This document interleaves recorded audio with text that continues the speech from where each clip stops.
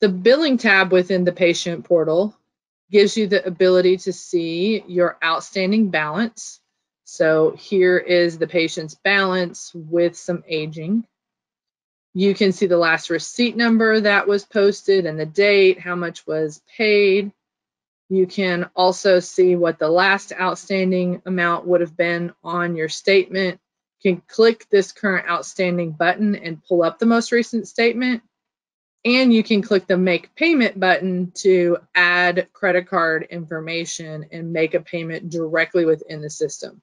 If you've made a payment in the past, you can save that information within the system, or you can choose to pay with a different card, very similar to how you would save your credit card information within any store app such as Kohl's or Target, that sort of thing.